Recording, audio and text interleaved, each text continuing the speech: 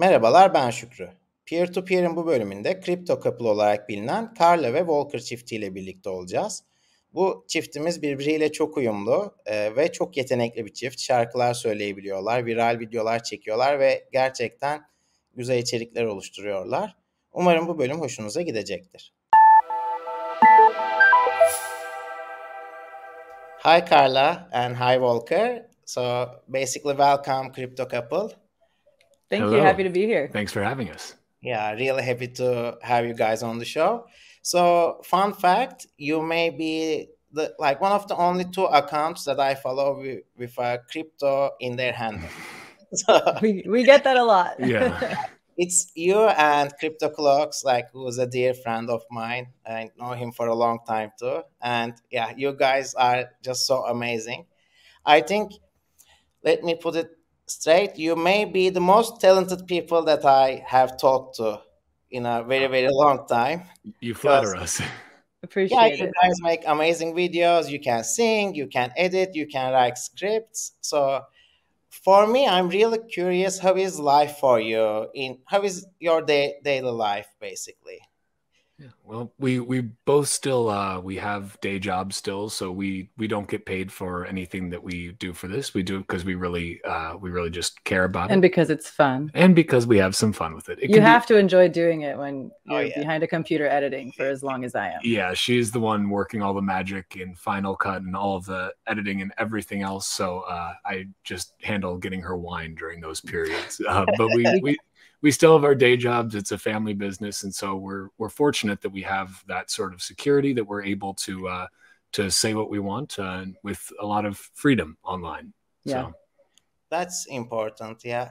So I'm also kind of doing my fiat job, and this is also a side gig for me because I really love it. I don't like being on the camera or anything, but I just love talking about Bitcoin, and I love talking to Bitcoiners. So I mean, what I'm curious is you use a lot of props and you have really nice scripts. Who comes up with the scripts, for example? So we co-write pretty much everything. yeah. It'll literally just be one day one of us wakes up with an idea and we just start writing. One of our funniest stories, actually, it ended up being our first video to hit 1 million views, was our gold one, the gold because you're old. And the way that started was I was on some calls in the morning because his team is in Europe, so he has to wake up very early, and it may have been actually with part of my team who's in Turkey at that time. I can't quite remember. But I mean, you can describe the rest. I'm on a call, I'm in my fiat job mindset. I'm very serious, and talking about whatever, business issues we were having that day. I had just woken up, and I look over, and because out of the corner of my eye I see something, and I look over, and Carla's in the room beside me, and she has a gold bar. Well, it's not a real gold bar. It's a doorstop. $10 from Amazon or something like that. It's a doorstop. Hard for her to lift the actual gold bar. Yeah, exactly. But I think a real gold bar would make a better doorstop because they're, as you said, very heavy. But so I see her, and she's holding the bar, and she just licks it from top to bottom, and I had a camera too. I wasn't just but she catches my eye too, and I'm like, what's and I'm happening? Wait till off the call, I have an idea. And so then the rest of the call, I'm just very distracted. I'm like, what does she have planned here? And then I was like, gold, but make it chocolate, like chocolate commercial making fun of gold. But it was just wake up. I saw the thing. I was like, and literally, then it got 1 million views by the end, and it was just how did this happen? Yeah, you guys have people. Million views or close to million views videos, I think.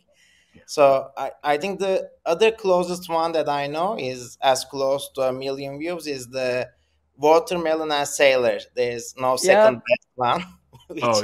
Yellow did an amazing job with that. I don't know how he thought of it, but it's brilliant. That's the thing. That's the best ones. You don't overthink. It's just something pops into your head, and it works. Creativity is it's special. And it's really nice that we're able to co-write, because that's it's funny. People always assume we have these distinct roles, right? It is distinct in the sense that she does all of I do all the editing and production. Videos. That part is distinct. And makeup, hair, and costumes. But I don't have to wear makeup, luckily, for my roles. But with the writing, it's really nice because he's definitely more technically adept and knowledgeable on the Bitcoin side. Like, you know, I know general things about, I mean, more than most people, but he's also very wordy, right? So he'll write a line and like, it'll be really smart, but I'm like, this isn't funny at all. I'm like, this will take an hour just to read. So like we have a good balance where he'll put something, I'll fix it, and then we kind of go back and forth to make it as educational but funny at the same time. Yeah, we keep each other in check a little bit. You have also like the nerdy funny stuff embedded in the videos, so you have to, right? Can understand, or because we want to make stuff that's also, yes, trying to appeal to a wide audience. Like, we're not trying to make videos that just appeal to Bitcoiners. You know, right. We're trying to make videos that appeal to people who haven't yet discovered Bitcoin. Even though it's hard to like reach them. Which is difficult because the echo chamber of the algorithm in social media does not really make that easy to do. It's but crazy. We try. Like, a year ago, or like not a year ago, like 3 years ago, I had like maybe 1/6 of followers, but I had more impressions. And it was like the depth of the bear market, you know, like, yeah. So the algorithm is, it's there. The way you know that you made it out is like the last video. We've been trying to not use the word Bitcoin as much until the very end. And that's very intentional because we're hoping, and we'd like try not to put it in like the tweet itself, just because we're hoping it'll reach other like traditional finance people or anyone in any other sector. And then you get comments and quote tweets that are like, I like this video until Bitcoin at the end. But then I'm like, yeah, we made it out. But you agree with us up until the Bitcoin part. You agree with us up until then. So maybe give us a shot, you know? Maybe maybe they'll start thinking and they'll agree with the latter part too. So, so I know this channel is also like that. So we talk a lot about everything. There's like an architecture stuff, like art, you know, gaming and everything. So the idea is to shield them lightly. Yep. I like that. Best. Otherwise it gets like too up on your face, and but this program that we are on right now is okay. It's Bitcoin, you know. I talk to all kind of Bitcoiners because I like to show people that you can be part of Bitcoin no matter what kind of skills you have, because it's so multidisciplinary. Totally. That appeals to everyone. So that's part of the reason, you know, because some people, you know, I mean, there's plenty of haters online and will think I'm obnoxious or annoying, but one of the reasons I like to dress up, and you know, I've always loved fashion, is because I want to show, you know, to maybe other women out there or anyone, like, look, you can be some stylish lady and really love this. Like, you could be anyone. There's not some specific mold of a Bitcoiner. That's the whole point, is that you can believe and do anything you want. And one of my favorite comments that we get actually a lot recently is like, I sent this to my wife. Like, I showed this to my wife. And I'm like, good. Share it to all the wives. I like the comments that say, I showed this to my mom, because that's like really sweet. It's like, oh, if you're willing to show it to your mom, like that's the highest praise. My parents saw your videos. So there we go. Thank you for showing them. Actually, I just like made my dad watch like the Defiance video like yesterday. And he's like, oh, nice. Because, you know, like he does farming and he also like changes songs, like, you know, The Wall, the song. Oh yeah, of course. Yeah. He's like, we don't need no artificial insemination, or like he changes them, you know, like it's. I love that. Yeah, so. It sounds like he should be maybe making some parody videos. Yeah, like, you know, he's also better with Bitcoin. Like a couple of years ago, he just thought they were Pokemon cards. Yeah. So. Hey, everybody starts somewhere, right? It takes, I mean, it takes years for even, you know, somebody who's of a younger generation to get it. It took years for me to fully be like, oh, wow, now my eyes are open. That's the thing. I think it's funny because sometimes Bitcoiners can be a bit impatient with other people like learning it, and like sometimes resort to being mean or whatever. And even I find myself sometimes when we're producing, I'm like, I've said the same thing like 10 times, but I'm like, you have to say it 1,000 times, like, because it's like reiteration, like it's still not even scratching the surface. And there's definitely a difference between like getting frustrated with, say, a PhD computer science academic, loves fighting with people, or a journalist who's been saying the same thing about Bitcoin for the last 8-10 years. Okay, that I have no sympathy for, you know, or patience for. But for the average person, you know, like us, it takes a while to get it. But once you get it, then you can't close your eyes again. Your eyes are open. And if there's so many forces we're battling against, right? Like right now, Bukele just had a interview with Tucker Carlson on Fox News, which got a lot of exposure. But of course, now today, Bloomberg releases a hit piece, another hit piece, right? Saying that El Salvador's Bitcoin is an absolute failure. So it's just like $300 million gamble. Which is the exact same piece that I think it was Reuters ran literally the day after. It was like September 8th of last year, a day after. And they're like, well, it's a failure. It's been a day. But it's and like, not the whole country's adopted it. So many forces, though, we have to try to get through. And like, people are going to trust. Like last episode I did was with John Dennehy, who is doing my first Bitcoin classes in El Salvador. Very nice. It's amazing. Like, you know, like the things that, you know, he told me, like there's a lot of progress happening. A lot more people are learning. And and the funny thing is that he's actually a journalist and he cannot do his job anymore because he's in El Salvador and he cannot stay biased. He's biased. You know, he wants them to succeed. But most of the journalists, they don't care. It's just whatever. No. It's just a paycheck. It's not about finding the truth anymore. Yeah. But that's also what kind of I love about what we do is because, you know, you don't have to have a blue check or be a journalist to reach a lot of people thanks to, you know, Twitter, TikTok, what have you. Like we can actually get truthful messages out and kind of fight back thanks to content creation. So at least we have that. So you started initially with TikTok, right? Yeah. And are you still active on TikTok? I don't use it, so I don't know if you guys are or... We were like, so we started the TikTok, which I was actually very much against TikTok, like in general before all this, but it all just was very random. We ended up going viral, like off the bat, got to like 20,000 followers in like a month. Very quickly. And then extremely quickly. And then it was just like shadow ban. This is when TikTok started like any sort of Bitcoin mention. Yes. And ever since then, we cannot even get above 5,000 views. So ever, like at all. Like we've literally not gone above 23 in over a year. Yeah. So we stopped using it because it was like every time it was like your video is under review. Oh, your video violated this. There was one time they had a video under review for like 6 or 7 hours. I mean, usually it's maybe 15 minutes. And they don't share it anymore. Like they don't share it to other people anymore. So I was like, I'm not spending my time on this anymore. Publish it, but they hold on the publishing part too, which is the problem. So yeah. And that's why we switched to Twitter, because when the ban happened, we noticed like literally we went from traffic always being in like 80,000 whatever views to like maybe 1,000. Like it got like so something changed here in the algorithm where they say, okay, nope, we're not going to elevate this kind of content anymore. Yeah, right. And if the more people that follows you should just be the opposite, but oh well. Yeah.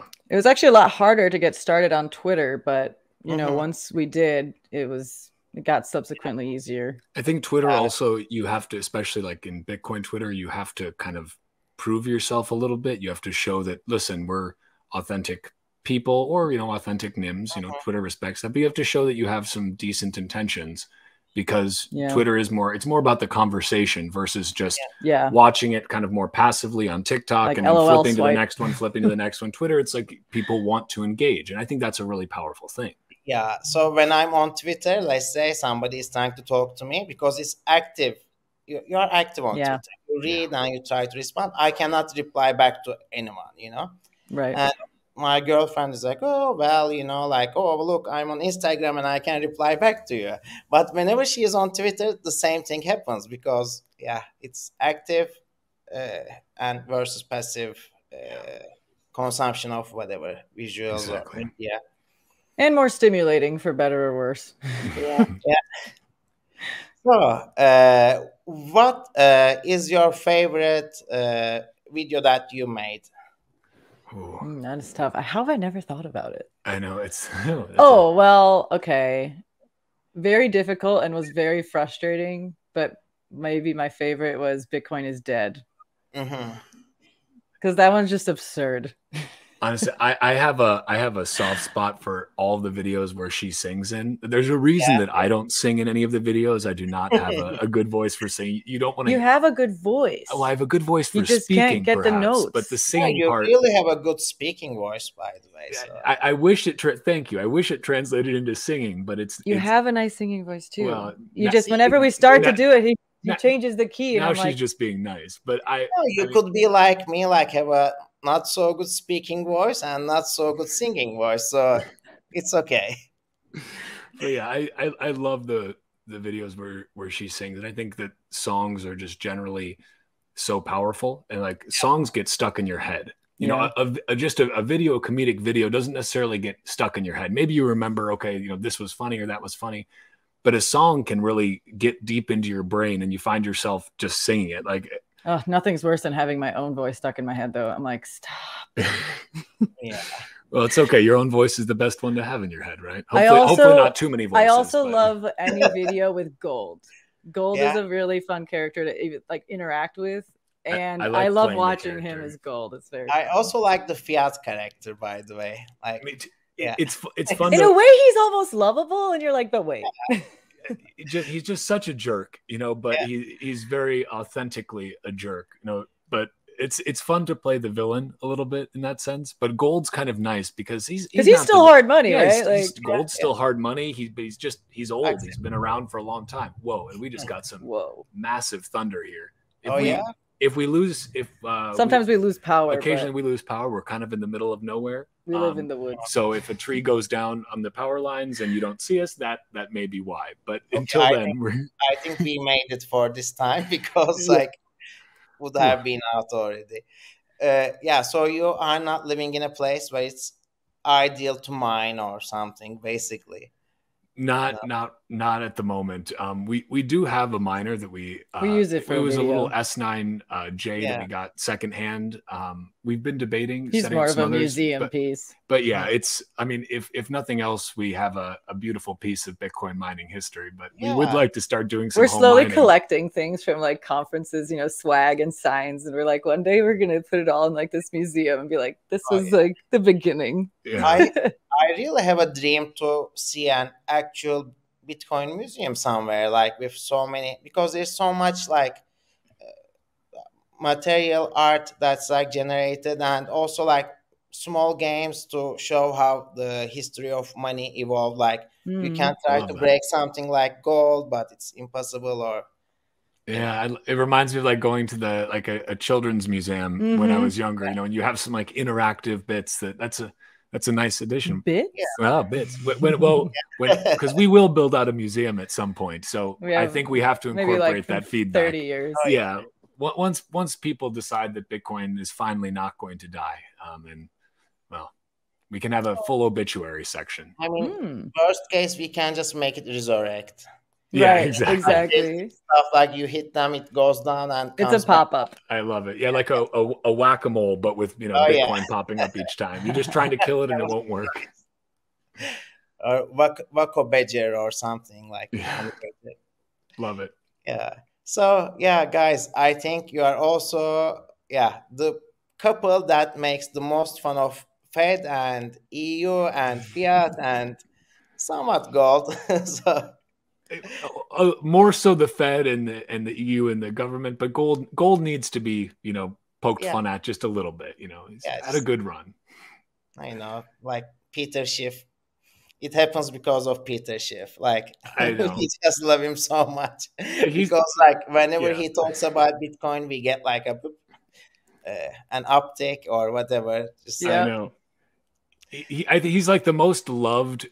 Hated Bitcoin. Yeah, honestly, he gets a lot of passes. But I appreciate how much he sticks by it. Like, I mean, he is really he's steadfast. A character at this point. He is. Yeah, he doesn't block anyone or no. Just does whatever he wants to do. Yeah. He's a good sport about it, and he's probably had some pretty vicious things said to him by Bitcoin. I think he was tagged in the gold video like 600 times. Yeah, like Elon Musk's eggplant or whatever, you know. So yeah.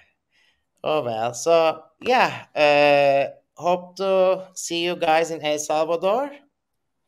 We can't wait. And really, thanks for this interview. And we'll see each other in the future. Definitely. You'll definitely see us there. We're happy to come back anytime. This has been fun. Ah, perfect.